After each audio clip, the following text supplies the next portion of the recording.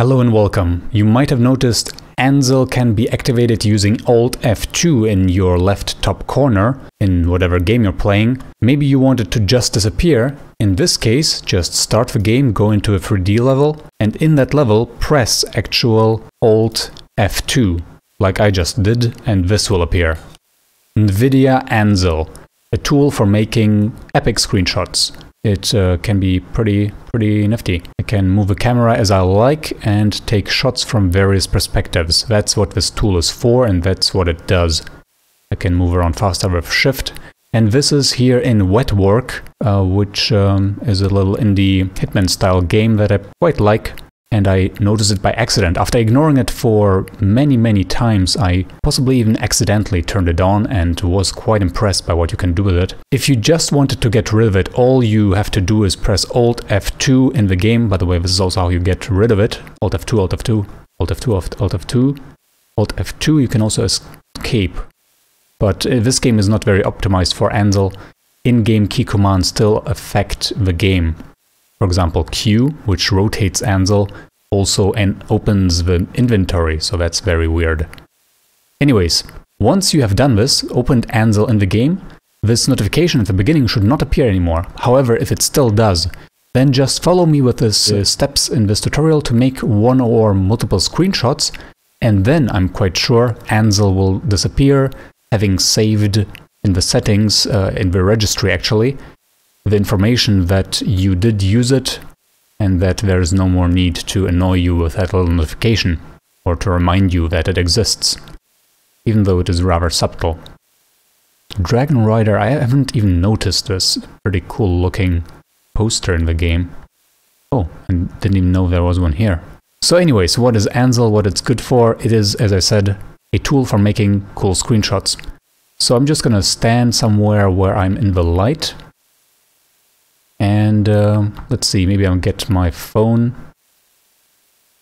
Right, so one thing in Wetwork is annoying that all the UI elements will be kind of still displayed, because again, this is not optimized, but soon I hear there will be a patch in which you can hide all UI elements. I can use I to hide at least some of the markers. And activate items remotely, that's supposed to hide, yeah, that hides nearly everything, so that's pretty good.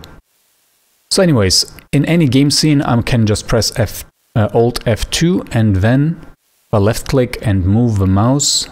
I can yeah, target in first person mode, and with WASD I can move around.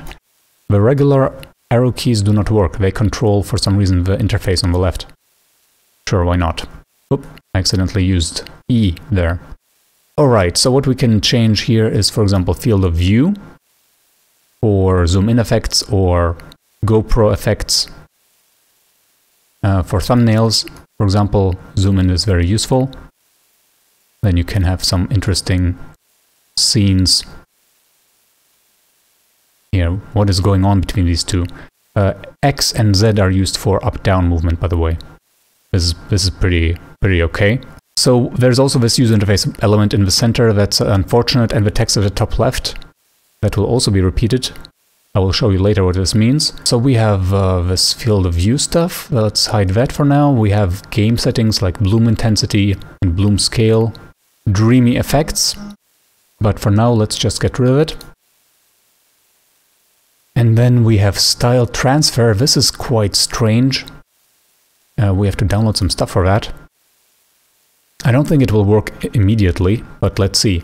Last time it didn't work immediately, I had to restart the game. Also, it doesn't work in all levels of this game, because apparently I don't have enough RAM. I have the GTX 970, which only has 4 GB, I think. Right, so I cannot pick any style yet. Anyways, we're gonna look at this later, after I restart this. Then there's effects like brightness contrast. You can change the exposure, like in photography, contrast, color correction, highlights, and shadows. I like to turn down shadows because they're a bit too high often in the game. Right, but let's change this to black and white instead.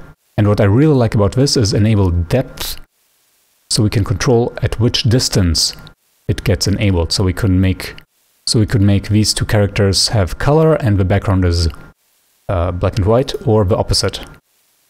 And since we're talking about depth, let's look at depth of field, which is my favorite. Again, this one only works in this level of Wetwork, for example. In the other level, there are currently only 2. It just doesn't, because my graphics card is not powerful enough, I believe. Or maybe they didn't compile it correctly. Anyways, I think focus depth defines at what level it is focused, and then we can configure how much blur is applied. We can invert it. This doesn't seem to work. Near blur curve, far blur curve.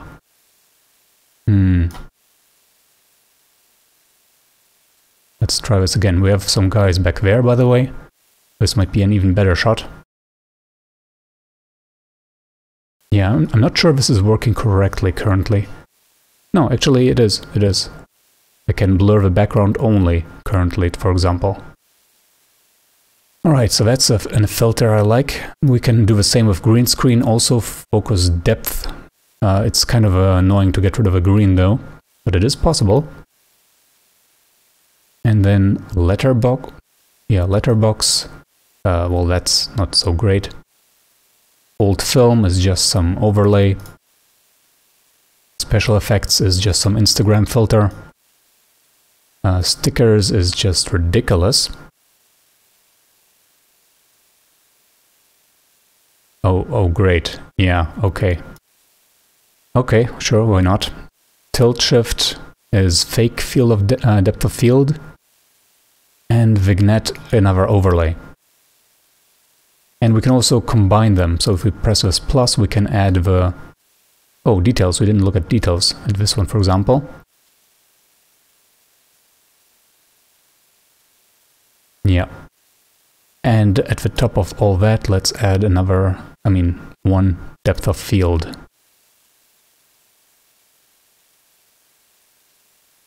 Yep.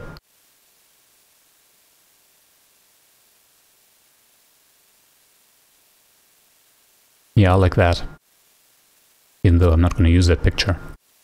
But this is what Ansel can do for you. But once you're done, it allows you to make high-resolution screenshots. If you use the capture type super resolution, you can make high-resolution screenshots, crazy sizes.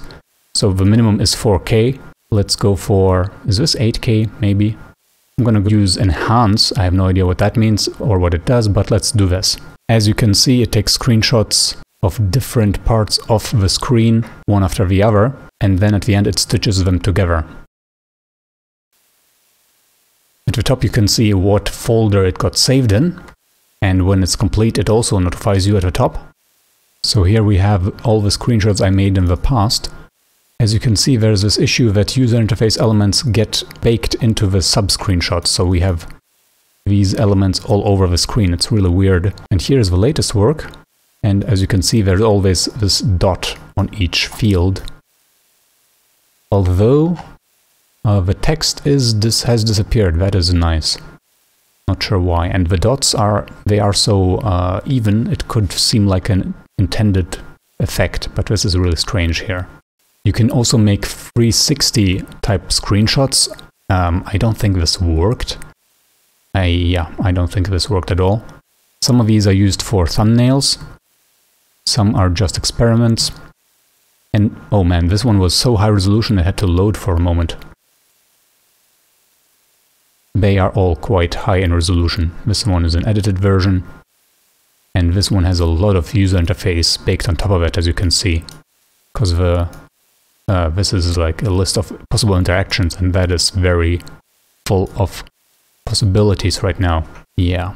But this is probably the best scene I made so far. Too bad about the user interface stuff.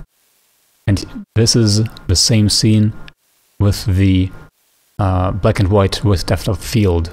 And a similar shot also with depth of field. So this is what Ansel is about. Let's just get out of this map, go to the main menu. We're going to switch to the other map. And again, I'm not sure if the problem is that the developer didn't bake the map sufficiently, or if the problem is that I don't have enough RAM on my computer. Whichever it is, let's take a look at what cool kind of screenshots we can do with weapons.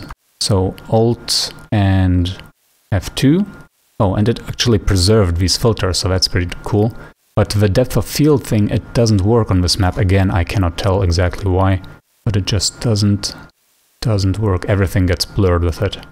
It's very sad. I think when we add the green screen one, I thought we would get some kind of message where it says necessary information missing, cannot use this filter on this level or something.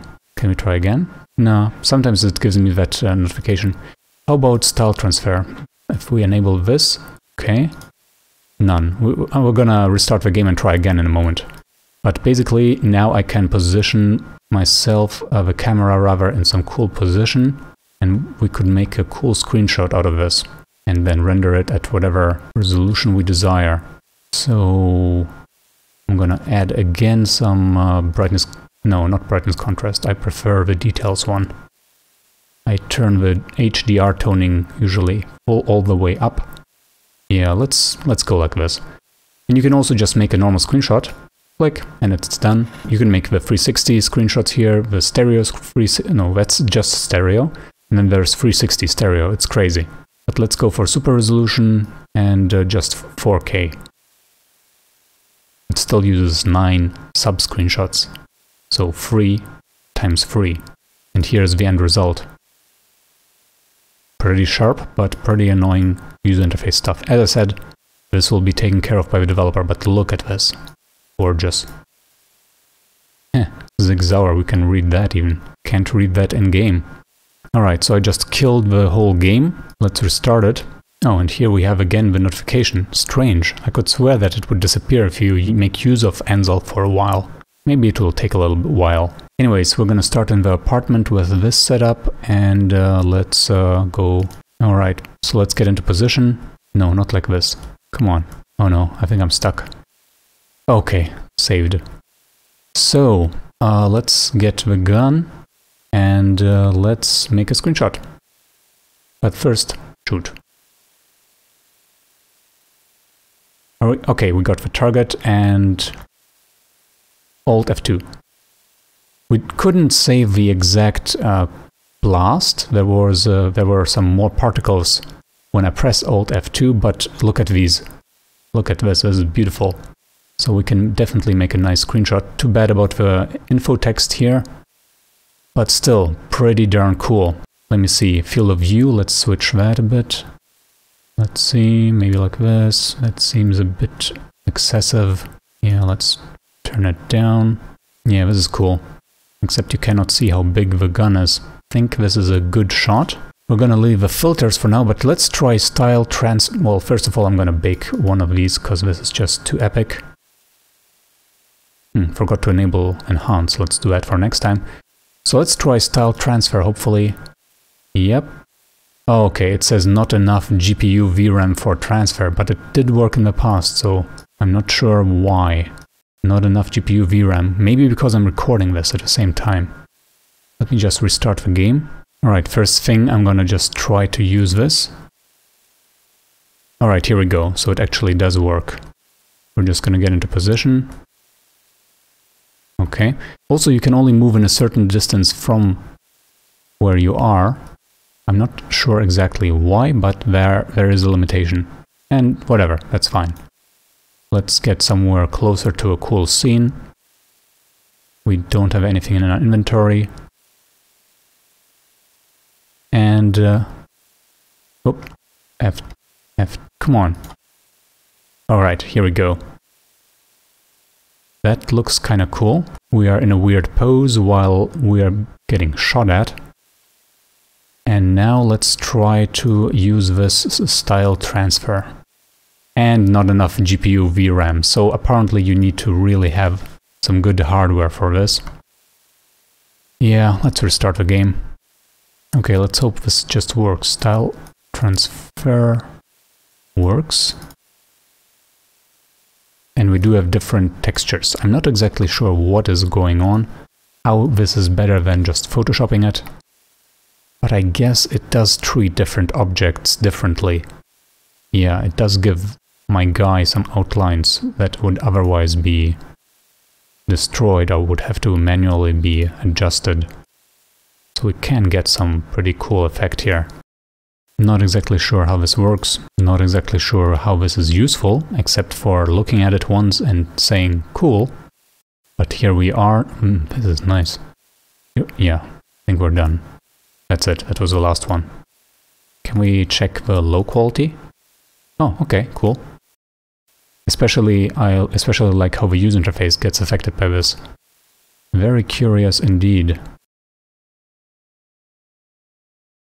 Alright, let's talk about the technical requirements for Ansel. It has its own website on geforce.com/hardware/technology/ansel. And at first I thought it was really hard to find what graphics card you need to have, but there's a list of supported GPUs. And it starts with the 20 series RTX cards, then the 10 series GTX cards, the GTX 9 series, the GTX 8M series, and it continues until the GTX 7 series. I currently have the GTX 970, this one. And it works good, but sometimes I run out of RAM. I used to have GTX 750 Ti, which only has 2 gigs, so that one would have been a problem, probably for all of Wetwork. So it continues down to 650, and then 680M seems to be the last. Anything below probably will not work. And then we have this page which lists games supported by Nvidia Ansel. Optimal game settings Ansel, yeah, here.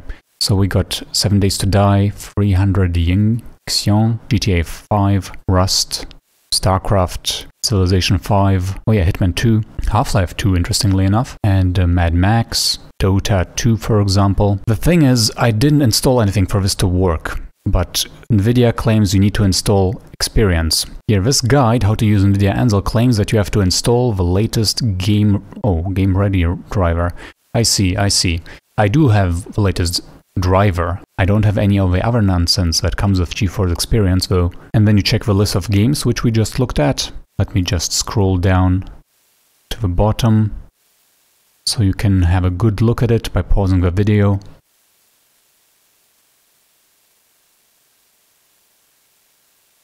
Open Range Outpost 0, I've heard of that. Watch Dogs 2, Cube 2, Elite Dangerous, Fallout 4, Frostpunk, never heard of that. This is the latest GeForce Experience. I do not want the whole experience, I just want parts of it. Do not install.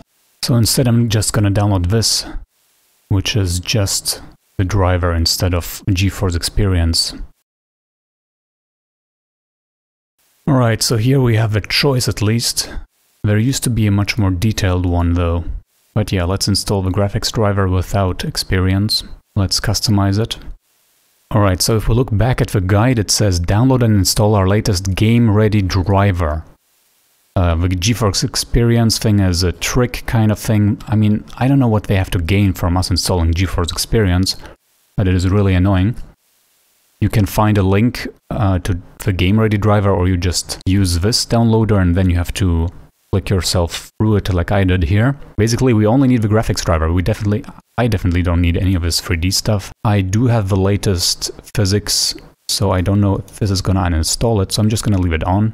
And this is gonna update me a few versions. Man, I hope that this doesn't bring any new bugs. But let's do this, and then after that I'm gonna try Ansel as well. Maybe it will actually work better. I kinda doubt it. And you know what, I'm also gonna install Half-Life 2 so we can test that. Alright, so it's installing. Alright, so trying to record this while installing failed. I got a black screen and the recording, well, it was corrupted.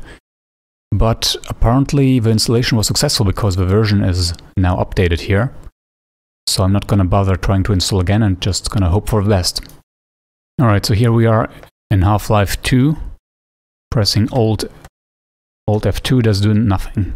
Alright, so Half-Life 2 did not work. I'm waiting for episode 2 to install, but I'm not sure that is even supported. I don't think it is. However, ARMA free is, and I happen to have ARMA free. So let's try it on ARMA free. Alright, here we are. Let's see. Alt F2. Nothing. Alt F2, nothing. Man, I have no idea how people enable it. But on the other hand, this was not on the supported list. Half-Life 2 was, but not this, not the so-and-so episode. Maybe only the VR version allows it or something. Alright, so I happen to have Atom RPG, and it's on the supported list. Let's see if we can use it here. Alt F2, no effect. Alright, so this is Redout, and this one happens to have Ansel enabled. Finally something. Let's just do one. We cannot do it in the menu. Ansel session can't be activated at the moment. Fair enough. Alright, can we do it now? No. Ansel session can't be activated at the moment. I know, I'm impatient. Okay, so now we can start. This is way dark. So I'm gonna start with filter details and... Wait, no, that's the wrong one. Brightness, contrast, yeah, shadows all the way down, gamma up. And let's see if we can also add perhaps depth of field. Oh yeah, depth of field. This is looking nice already. And these reflections are so cool. But we're gonna just go ahead and... oh yes. We're just gonna go ahead and continue. Just fly around a little, get into position. Alright, so the nice thing about this game is it removes all the UI for the snapshots. That's cool. And here we can rotate. Get into... Yeah, wait a second. Did I press... Okay, so we have this user interface, the crash effect, which maybe even is intended. This one we cannot get rid of, because we crash into the wall. Well, let's get clear and get into the sun. And let's take a shot here. Yeah, this is a bit against the light, but sure, why not? Let's try it. Let's reduce the field of view. I think I want it like this. Let's give it a try. Capture type. So this one does not allow 360 screenshots, for example. That's interesting. Let's go for super resolution. I'm just gonna go for 4K, enhance, whatever that means, and we're done. So now we have a Redout folder, and just look at... I mean, this is not so fantastic, because I only did 4K, but it is pretty impressive still. Alright, then we have Borderlands 2. Let's see what we can do. So currently I cannot press Alt F2, and I did not get any of these nice Ansel notifications so far. Still nothing, so I'm kinda giving up on this now. Alright, so this took quite a while. It looks like I had to go to this path, see Program Files, Nvidia Corporation, Ansel Tools, and open with Shift and right-click, open a command window here. Some people will have PowerShell. If you open the PowerShell, you might try the same command, or you can just, after you started the PowerShell, run CMD and then enter the stuff I'm going to enter now. And what I'm entering is NV camera enable and press tab and space and -H, enter. We want to enter the same, but with whitelisting everything. I'm just going to press up, delete the -H, and Control V. NV camera enable.exe, whitelisting everything. Alright, and now if I start, for example, Half-Life 2, I do not get a notification at the top. And if I press it now, Ansel session can't be activated at this moment. And still it doesn't work. And still, and still. Same here. So this is Borderlands 2 again, and again it doesn't work, no matter how often I press it. It does freeze the screen for a fraction of a second, but it doesn't work. So I thought maybe Half-Life Deathmatch would work, but nope, still doesn't. Alright, so then there's this Switchblade. Doesn't work either. Maybe because it's the tutorial, but there are no players to be found. So I can't test it here either. Alright, super inefficient golf. Ansel can be used yada yada yada, so that's nice. We cannot use it right now, can we? Right. Let's see if we have any levels saved. And we can use it. We can use it immediately. Except WASD movement speed is super slow right now. Maybe the level scaling is just huge. or because I'm doing it while the camera is actually trying to move around. Alright, let's get out of here and wait for the game to actually begin. Here we go. Okay, so I forgot how to play this, but let's try Ansel anyways. None of that. I keep trying to use Q and E for up-down movement, but it's Z and X. Okay, so let's make a nice blurry background shot here. Depth of field, and yeah, basically that's all I wanted. Let's maybe add details. Oh yeah, oh yeah. Except, oh yeah, I accidentally overwrote the other one, so let's add depth of field again, and perfect. Yep, like this. Fan-freaking-tastic, just like this. Now let's make a super resolution. No 360 for me. Super resolution. 4 times, enhance, snap. Oh snap! Processing file. ...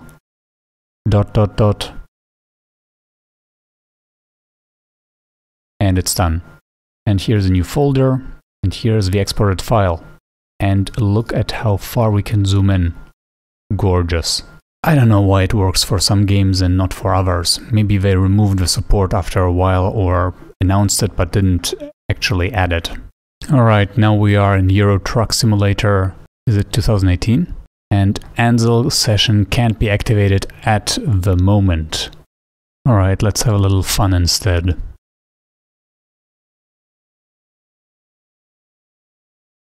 Nice. Alright, I give up and installed GeForce Experience, but it doesn't change anything. I get this Alt-Z overlay notification, and I can access it. But Ansel still doesn't work. So it turns out Hitman 2 has Ansel, but... oh, and I can use it now. Wow. Okay, I guess you can do stuff like that. Or maybe stuff like that. Ah yes, looks like if you're aiming in Hitman 2 and use Ansel, then you have some kind of depth of field issues that you can't get rid of, it seems. Well, that's good to know. Another game where it works. So I don't know what's up with Ansel. I will try to investigate. If you know anything about it, or you have games where it works and have games on the list where it doesn't work, please let me know in the comments so we can get some kind of intel going, because this is confusing as heck, but at the same time it can be used for some freaking gorgeous stuff, so I want to be able to use it. Alright, so this is it for Ansel. We can of course we can also make a standard screenshot or a high resolution one. I hope this was useful. Make sure to subscribe and give this video a thumbs up if it was, and I hope to see you in the next video. Until then, say ciao to this weird looking guy.